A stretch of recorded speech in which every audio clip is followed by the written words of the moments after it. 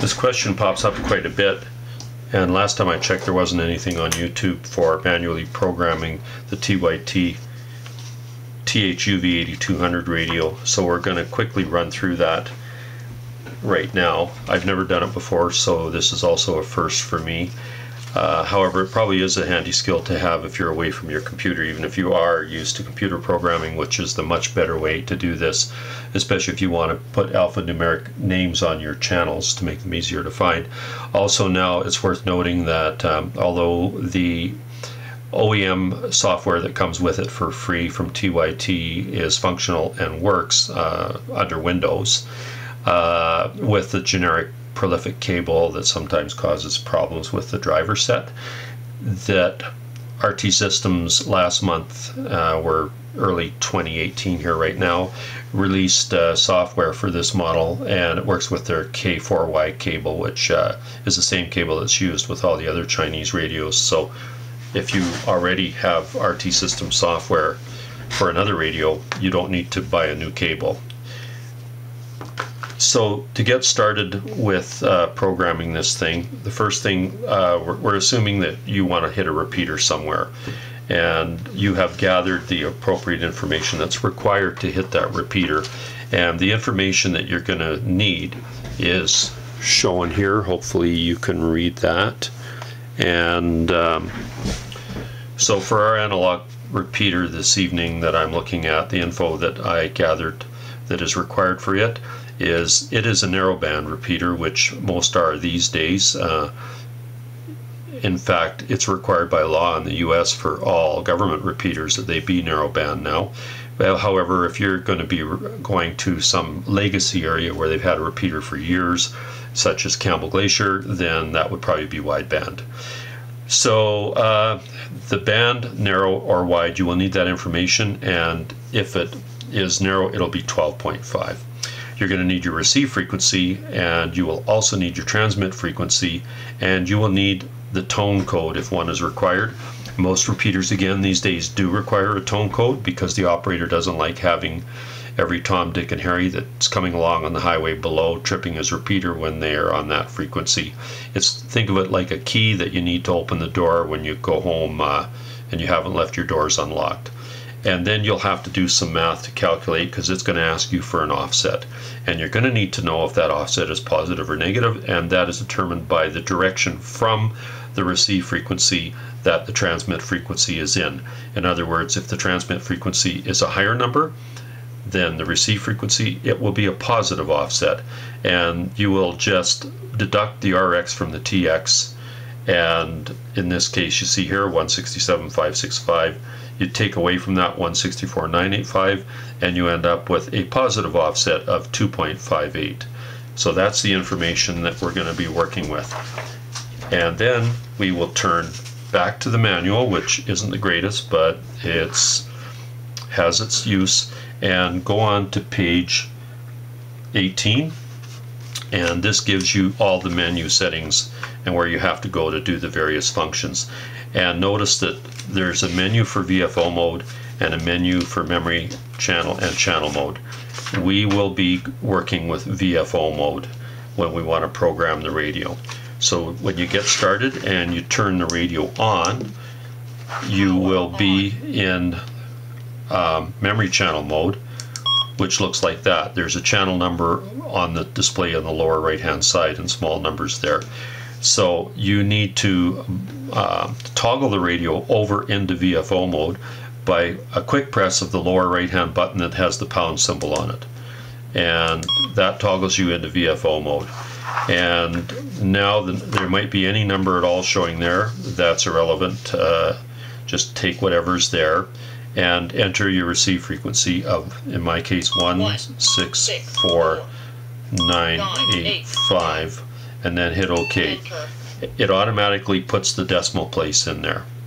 So now in our VFO we have our RX frequency in there already, and now what I'm going to want to do is put in the other parameters of wide or narrow and the tone code. So we will now go into the menu. I'm going to use the up arrow to go to utilities. I'm going to hit OK, and then I'm going to go to look up here, and I've looked it up, offset, and first of all the direction, that's number 23. And then we're going to go to 24 to put the actual offset in. So we're going to go to 23 and put a positive in. And again, I go up to utilities, hit OK. I go to 23, I hit OK. And then I move the blue band to positive and hit OK. Now I've got a positive offset, I hit OK. Now I'm going to move down to 24. I'm going to hit OK again. That puts me into offset. And then I will put in a 2 and hit OK, and now I'm going to dial to up to 2.58.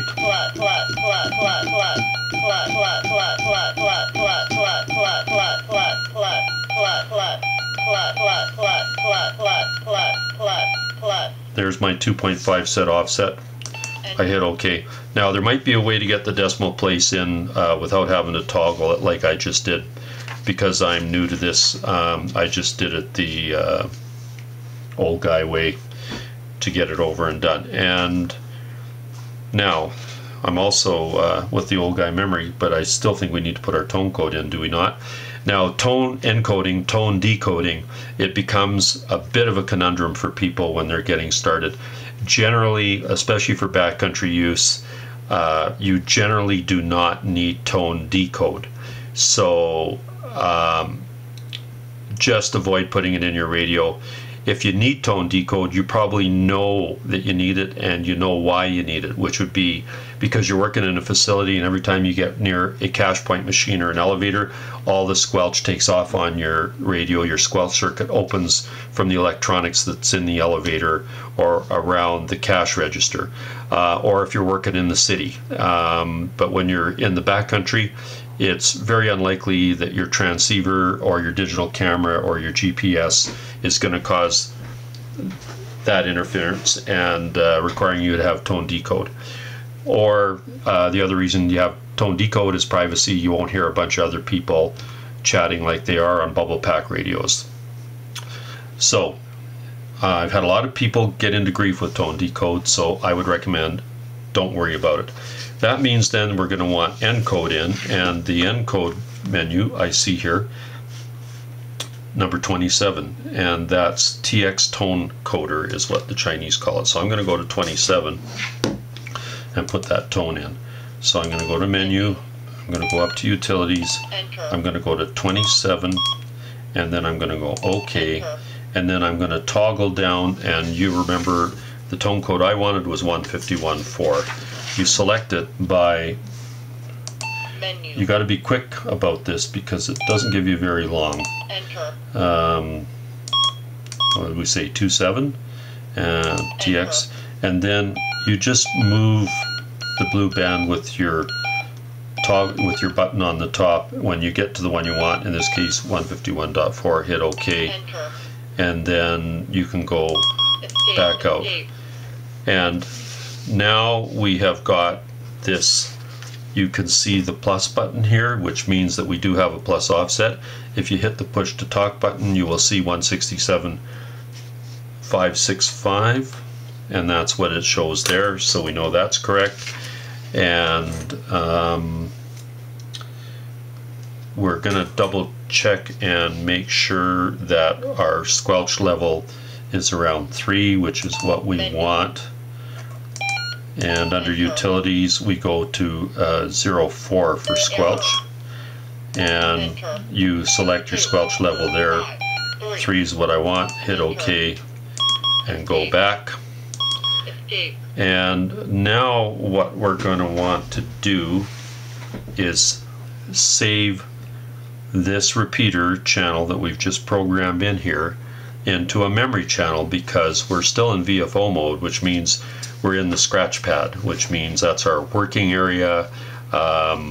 It retains what's ever in there until we come along and we need to do something else in our scratch pad. So we're going to permanently store this into a memory channel.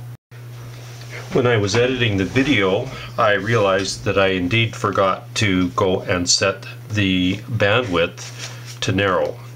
And so we're going to quickly run through how we would do that in the menu, although you've probably got that figured out by now.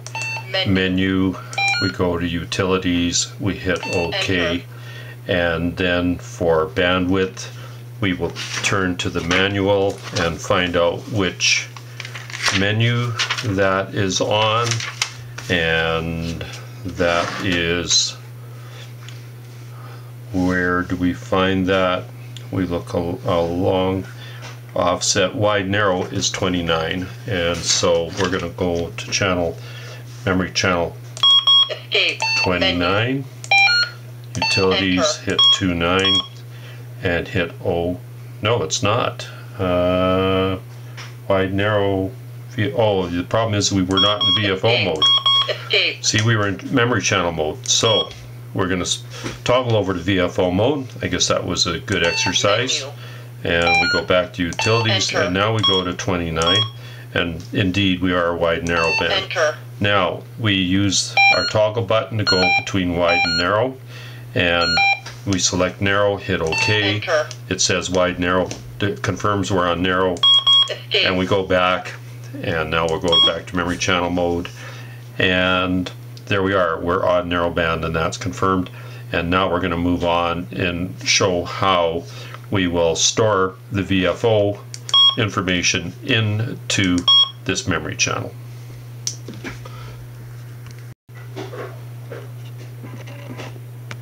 So it took me a little way to find how to get it stored into a memory channel.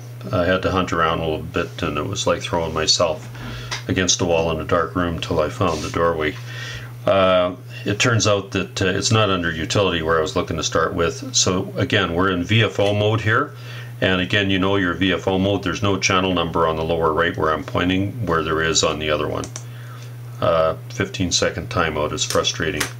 And so you go into menu and you go down to channel storage, and then you hit OK, and then it's going to ask you for your channel number. I'll go 001. Didn't like that. 200. I'm going to go back. I'm going to try again. I'll try 1. Let's hit OK. Channel exists, replace it, hit OK, storage success. And now we're going to go back. And we're still in VFO mode, mind you, and let's just see what is on. Oh, I see on my bottom channel here, channel 514.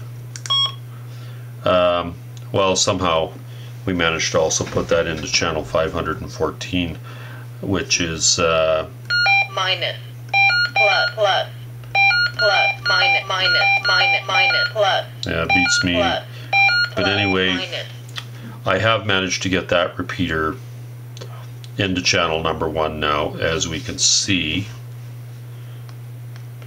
And when I hit the push to talk, I do see that I am in fact transmitting on the offset.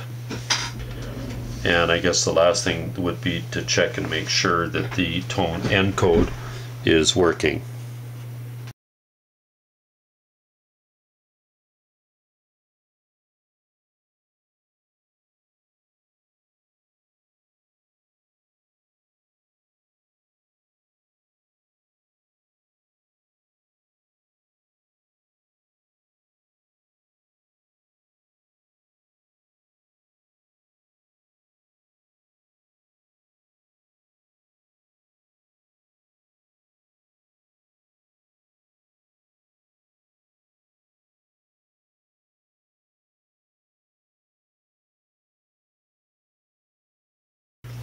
So that demonstration was just to quickly show how to enter a repeater.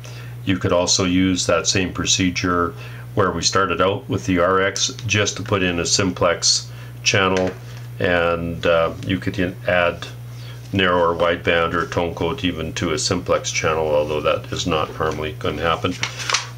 Now that you know how to use the menu system, you can go through and adjust all these other settings as you may wish. Change the backlight setting to 15 as recommended. You could change your brightness setting.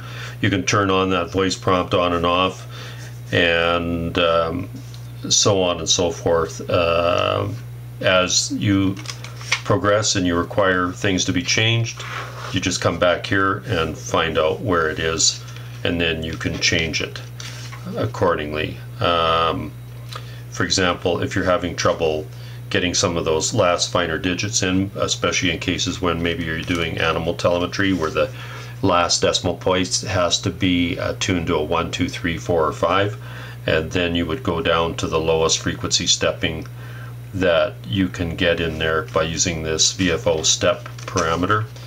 And remember, all these are what shows up in your menu when you are in VFO mode. When you're in memory channel mode, the menu system gives you more options for different parameters that you can set, and those are found here on page 21 of your manual. And some are overlapping, like backlight and brightness, but there's other things that may be different there. So be aware of that, and then you can go from there.